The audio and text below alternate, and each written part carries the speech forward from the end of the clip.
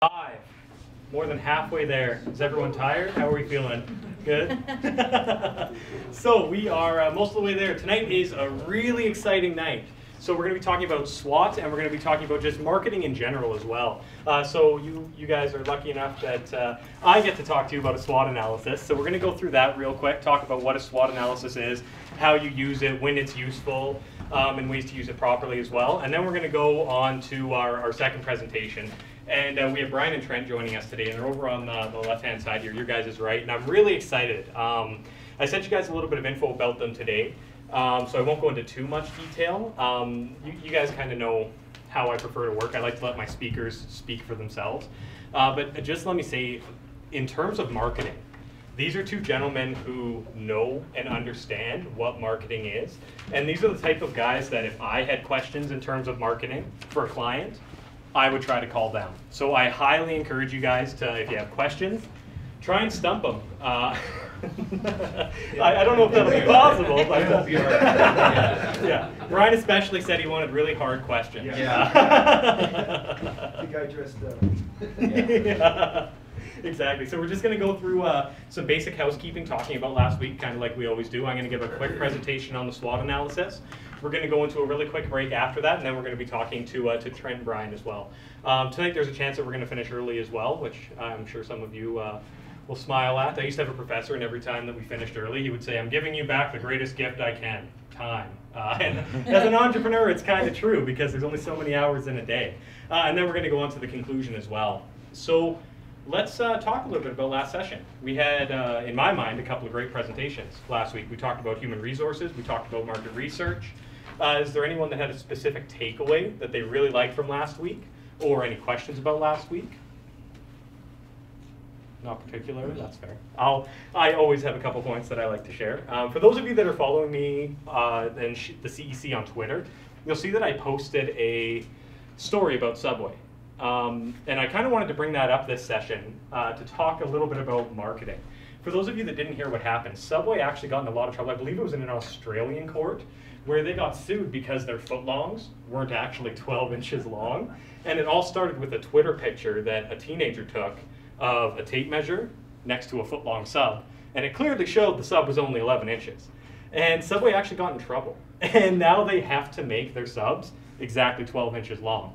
And that goes into the marketing question. You know, if you're going to promise to deliver something, doesn't matter who you are, doesn't matter how long you've been doing it, if you don't deliver what you promise, people are going to force you to deliver what you promise.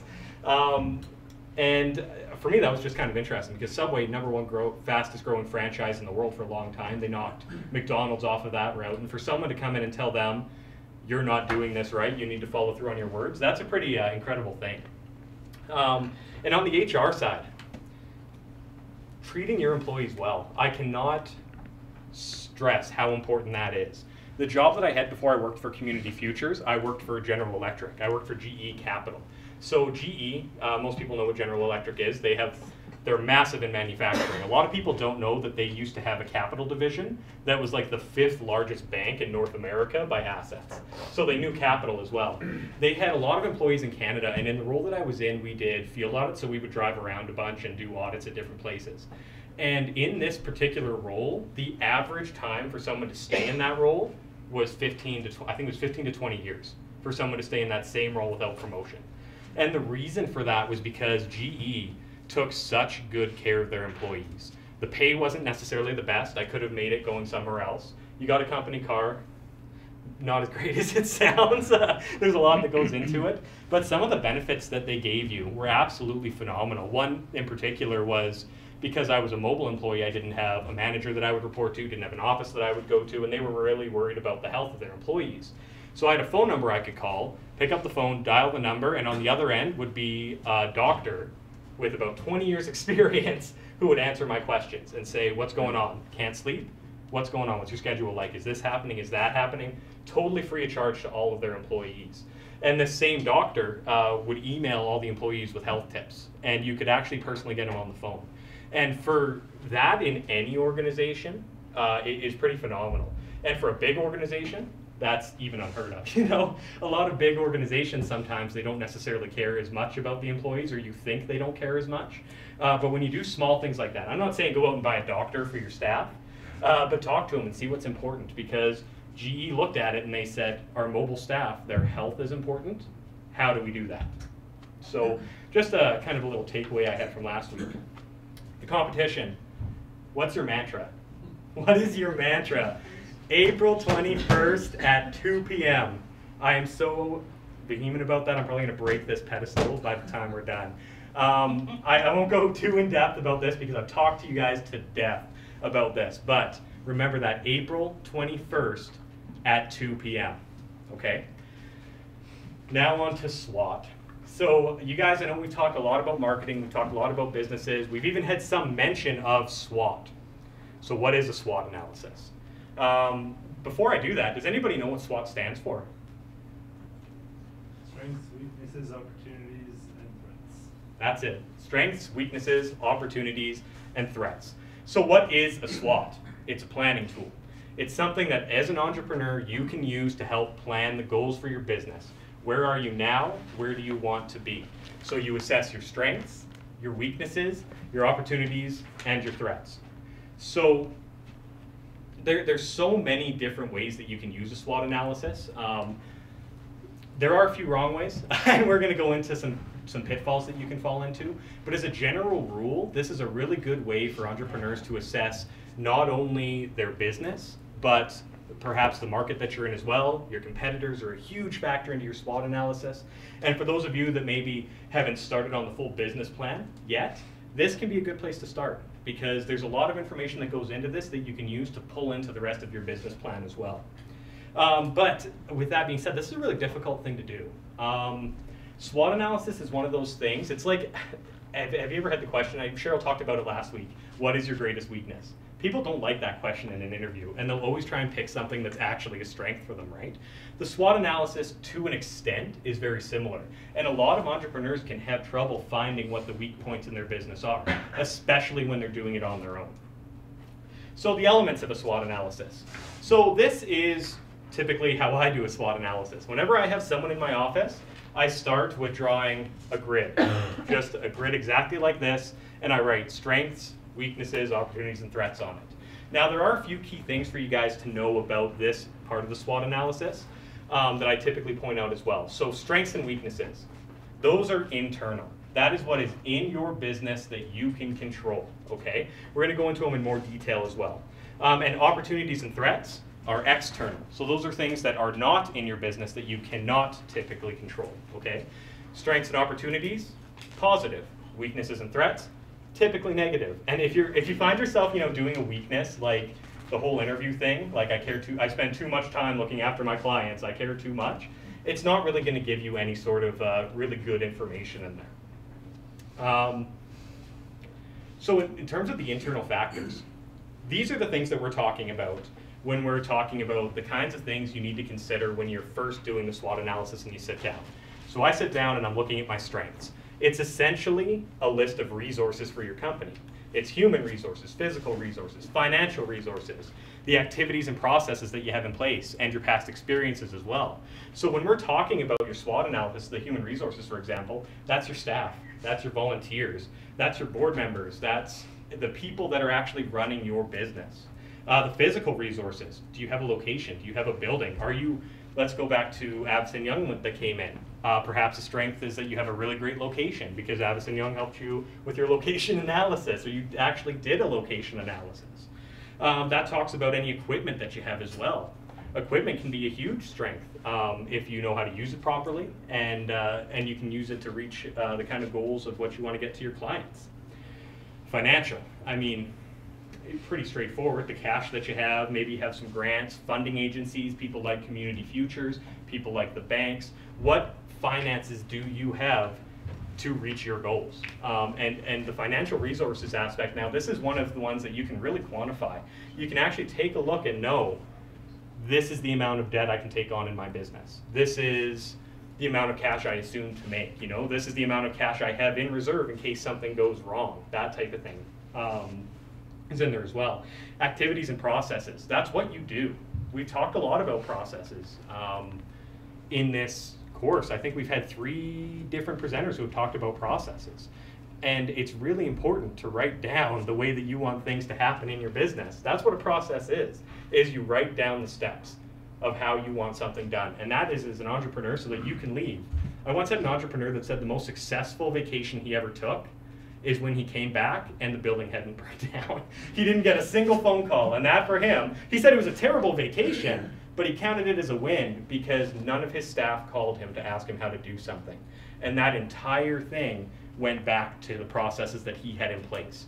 And when you're talking about, I know when we had MNP in the first week, they talked about franchising. Franchising is a huge goal for a lot of businesses. And for those of you that have watched Dragon's Den, they talk about it all the time. Have you licensed? Are you going to franchise? And that's where those processes come in handy as well. Past experiences. Don't shy away from using your past experiences and the past experiences of your employees as well. One of the more important parts of a business plan that we don't necessarily mention specifically in our training, but it is a part of the plan itself, is who your management team is. And that goes to show who you have on your side, who's in your corner, so that when things go bad, you can turn to them and talk to them. That's a strength, you know. If you don't have anyone that understands accounting or financing, or, you know, it goes back to that whole conversation of technician, manager, or entrepreneur, which one are you going to be, you know? And so you want to make sure that you hire people who can be those technicians or can be those managers and build on their strengths as well. Any questions on those internal factors? All right, on to the external factors. These are your opportunities and your threats. These are the things where you really need to take a look at your competition, and some things that you can take a look at are future trends. You can take a look at what's the economy doing. Take a look at what are the funding sources that are out there right now. Demographics, what's the physical environment, legislation. You know, these are such important things that you need to take a look at. And some of them you may not take a look at. You know, future trends, for example. I know a lot of entrepreneurs that don't look at the future trends, but there are a couple on there that are really important. The economy. The economy is a critically important factor when you're putting your business plan together, because most of your businesses, you're after their disposable income. That we used to call it share of wallet. And if you want someone to open up their wallet to you, you really need to show them that there's a reason for that, especially when the economy goes bad. I mean, how many in this room know someone that was affected by the price of oil going down? Just by a show of hands. Less, actually a little bit less than I thought. And we're lucky because Lethbridge hasn't been as affected to this point as Calgary or Edmonton or Red Deer. That's not to say that we haven't been affected, but as an entrepreneur, especially when you're asking for that share of wallet, you need to understand what the implications of that are. The funding sources, that can be a huge thing, and it kind of ties a little bit into the economy. Anyone guess what happens when the economy tanks? What happens to the banks? They go broke. So hopefully not broke, but they don't want to lend anymore, right? They tighten their risk profile, right? Or they reassess their risk profile. They have a lot of words for it, but what it comes down to is they don't want to put money out in the economy that they don't think they're going to get paid back. Dirty little secret about finance: collateral, your house, the building, the equipment. No bank, no lender, no angel investor, nobody wants that collateral. Nobody does. That is the very last thing that any lender ever wants to do, is take that collateral from you, because they're never going to get the value that it's worth, and it's a pain in the butt to take it and sell it. So you need to really take a look at those funding sources and see where the best options are. It may be grants. It may be through an organization like Community Futures. It may be through the bank, but you need to understand those. And the same goes for demographics. We talked quite a bit last week about market research and about knowing who your market is, and that can go towards your opportunities and your threats as well. Legislation is another one that a lot of people forget. And again, a lot of you may not have any direct implication when it comes to legislation, but there are some of you that the industries that you're wanting to go into, the government has their finger in there, and the government sets the regulations for the industry. So if you don't understand what the regulations are, you're going to potentially have a whole mess of problems when you actually start working, and the government finds out that you're not following those legislations, or you're not following those rules. And the same goes with changing legislation. Legislation changes all the time. For those, any of you involved in agriculture, just by a show of hands? No? Anyone know what happened to the ag industry very recently in terms of legislation?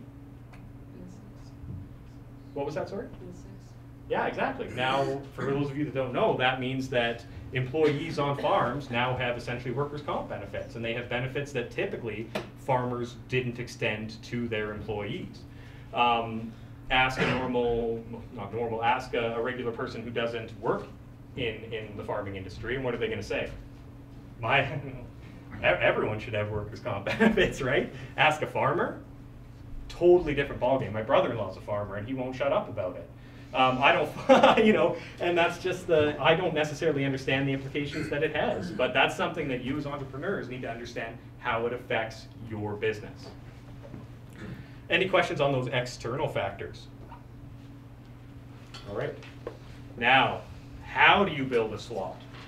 So the number one thing that I can say, and probably the first piece of advice that I give people when they're talking about building a SWOT analysis is don't do it alone. Especially if you're planning on doing the whole business plan by yourself, you need to make sure that you have a lot of different viewpoints when it comes to your business. And it all comes back to that tunnel vision. So many times when I see entrepreneurs working on their business and passionate about their business and living in their business, they get that tunnel vision and they're like, well, I don't know what I'm doing wrong. There's nothing wrong with my business. I have great prices, I have great products. It's your child. You don't necessarily know what's wrong with it, or you can't be truly objective with what may be the weaknesses involved in there. So one of the things that I always recommend is talk to your stakeholders. Do you have someone that you're working with as an advisor? Do you have people that have invested in your business? If you have family that's invested some money in your business, people that you've talked to about your business idea, bring them into that process. And you see that one big word on there, brainstorm. Brainstorming is so important to do in something like a SWOT analysis. Because if you just put what your initial thoughts are and then just leave it, then you might as well not even done the SWOT analysis to begin with. Because you're essentially going to get out of the SWOT analysis what you put into it. Sometimes more input is better. There's not necessarily any wrong answers, and there's nothing to say that you can't take ideas out of there. But especially when you're brainstorming, and we'll go through the steps of brainstorming as well and the do's and don'ts, is that you never tell someone that their idea is stupid when you're going through to do it. You want to get as many ideas on paper initially as you can, and then weed it down from there. Research secondary sources. Quiz from last week, what's a secondary source? Anybody remember? Yeah? Pre-done market research, such as surveys and focus groups. Yeah, exactly. So, you look at a secondary source like, you could go to Stats Canada. You could look at Economic Development Lethbridge. You could take a look at what's already in the marketplace for that research. Keep in mind that when you're pulling secondary research, you want to check the sources. You want to check the date of it, because you don't want to pull secondary research that was from Montreal 10 years ago, and it just says demographics of retail purchasing. So you really want to make sure that you understand where that information is coming from as well. If you're already in business, Craig Elias said it in our very first session. Talk to your clients. And not only why did you choose to buy from me, but are you satisfied? And do the focus group through them. What brought you to me to begin with? What strength did you see that brought you into my business? And then when you're all done it, write a summary. Write it down on paper. Get it in some tangible way that it makes sense to you, and it makes sense to people who are reading it as well. Like I said, in this process, the most important thing is that you get as much information as possible when you're putting it all together. The other thing that and it's a pitfall, and I don't think I actually included it in the pitfall section, but I see it all the time, is don't put information in a SWOT unless you know that it's true. I've had a lot of people who have come to me and they say, when they're doing a SWOT analysis, they'll include their competitors, and they'll say, well, competitor X doesn't spend any money on marketing, or not as much as I plan to spend on marketing. And my first question is, well, did you work for company X? Because if not, and you don't know what their marketing budget is, you can't just assume how much they spend. You can't use that as a basis for your strategy if you're just pulling information out of nowhere and you're just assuming. There is some level of assumption built in to any sort of analysis like this, but when it's such specific information like that, you can't assume anything. So you have it built. Great, I have a SWOT analysis, it's sitting in front of me, I have it all written down. What do I do? That's where you really start to build your plan. That's where you take a look at it and you start to leverage your opportunities and your strengths, How can I use my strengths to get my opportunities? You can do threat-strength strategies. How do you use your strength to overcome threats to you? How do you use your opportunities to overcome weakness? Essentially, when you draw that SWOT out, you draw an arrow from each section to the other section, and they are going to in some way line up, and you can use this to build your strategic plan, okay? And the thing about this as well is there's a lot of people that go in and they build the SWOT analysis and then they never look at it again. And you know, a lot of people have that reaction to the SWOT analysis and the business plan. My recommendation is always don't let both of them fall by the wayside. The SWOT analysis especially can be a really helpful tool when 3 years down the road you've reached your goals, you want to know what you need to do next. Is it that you're going to sell your business? Is it that you want to expand? Is it that you want to capture more market share? Do you want a new product line? What is it that you want to do? That's where the SWOT analysis can come in, because you can leverage those strengths to meet all of your opportunities as well.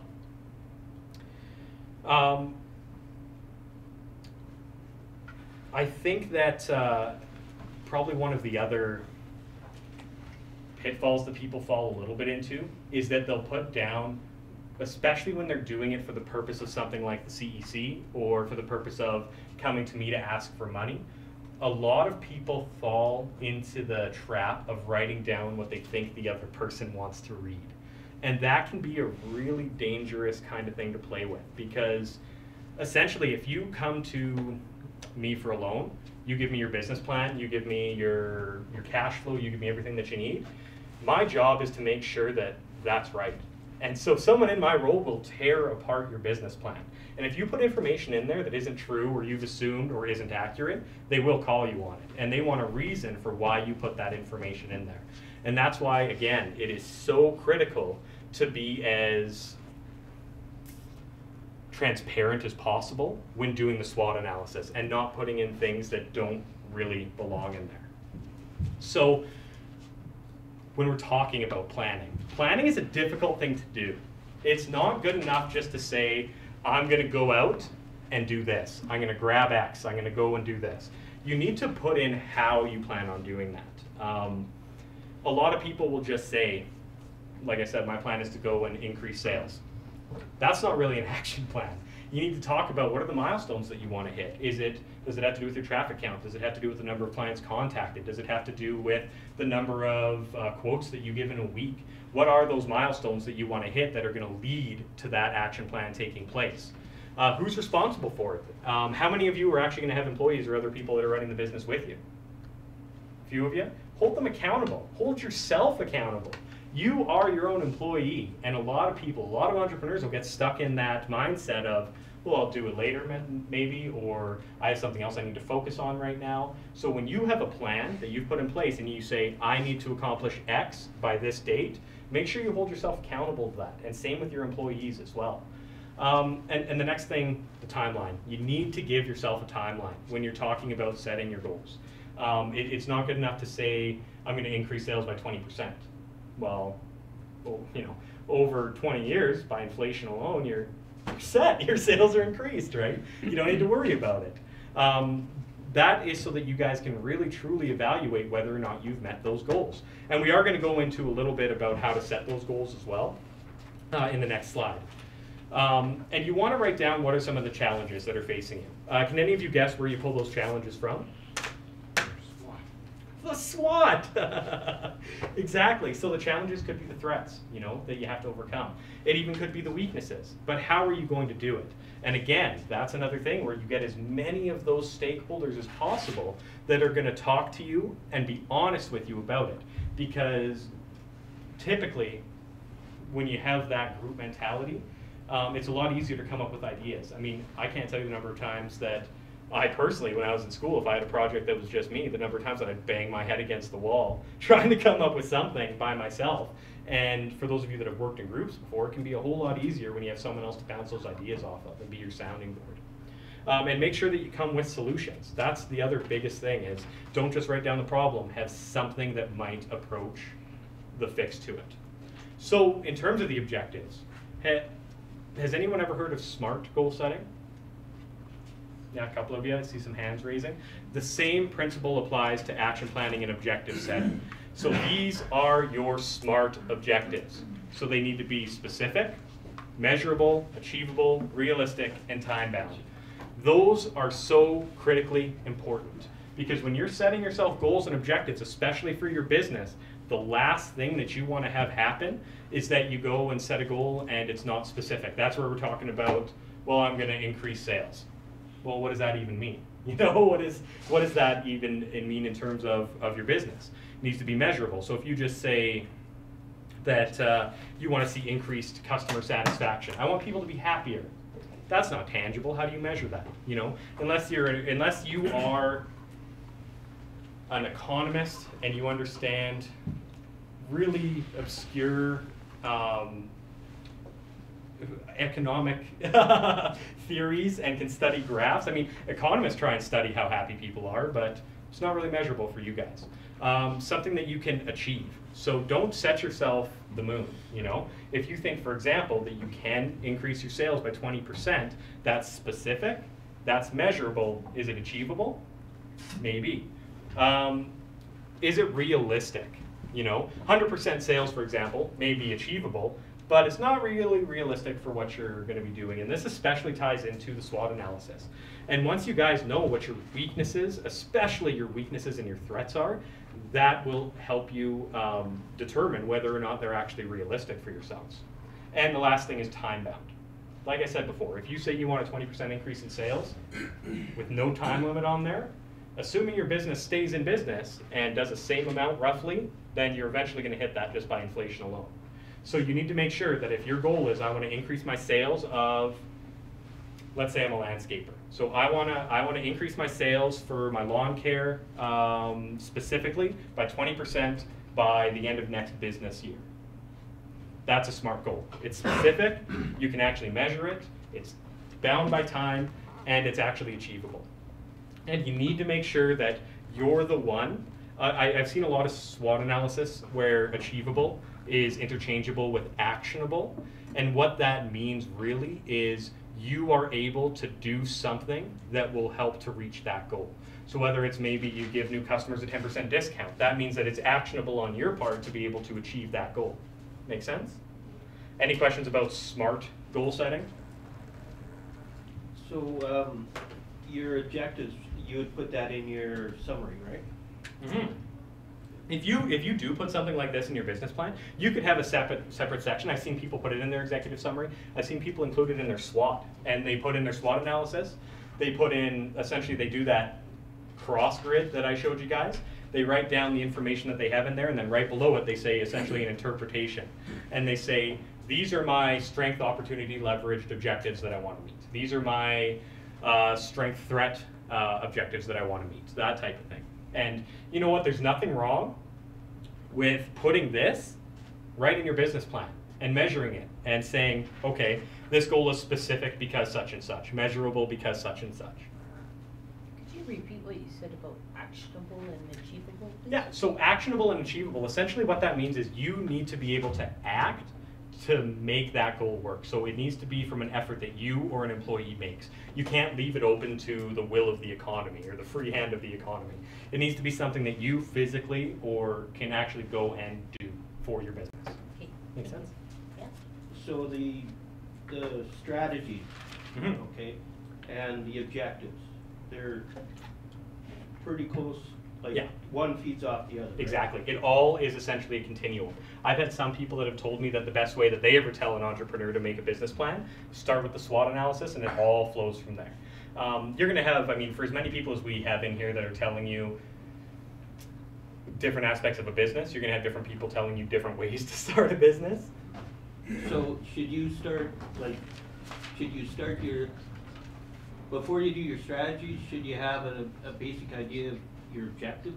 Or when you do your strategies, are your objectives gonna kind of come clear? Like That's what I would say, yeah, is you take a look at your SWOT analysis and you say, okay, I'm going to use, I see that this is a strength, say, is my people, my sales force. I have a really dynamic sales team, has a lot of experience, and right? then you'd base it off of your, or from that, then you could set some objectives. Exactly, and then you say as an opportunity, for example, I know that there's a huge potential for I know that this demographic specifically exists, and I want to go after it. So then all of a sudden your objective becomes you use that, you leverage that sales force in order to accomplish that opportunity, or in order to get that objective. Make sense? Perfect. Any other questions on anything we've covered so far? Let's talk about the pitfalls. These are the things that people do wrong when they're doing a SWOT analysis.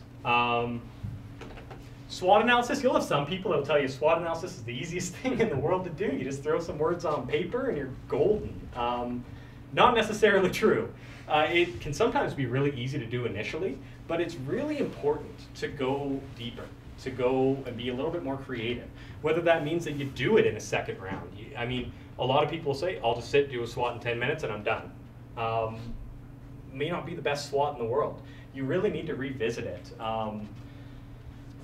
Give it that sober second thought. That's something that they talk a lot about, especially when I was in my finance degree. They talked about walking away from a loan application, and at the bank, hugely they talked about that. You finish a loan application, you walk away from it, you come back when your mind's clear, and you give it a sober second thought, like you're reading it for the first time. Do the same thing with your SWOT analysis. Take a break after you've written it, maybe a couple days, go play a video game, go do something else to take your mind completely off of it, and then revisit it. Does it still make sense to you? Is it still something that you can see for your business? Is it still something that you think you can achieve? Is it still accurate to, say, the opportunities and threats? Is that still accurate? Did you learn any new information? Is something new coming to mind? A lot of people as well, they don't follow the rules of brainstorming. We're going to go through the rules of brainstorming next so that you guys know what they are. Making decisions on too little information.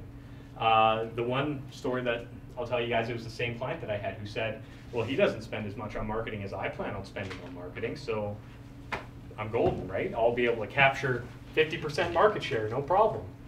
He ended up, unfortunately, getting finance from somewhere else, but when he came back, it turned out he had too little information. Company X did not, in fact, spend too little on marketing. They simply looked at marketing in a different way. And they were already in the customer mind. And it was very similar to when Craig Elias was speaking on the first day, where you want to get to people before the decision to purchase has been made. That's essentially what Company X was doing.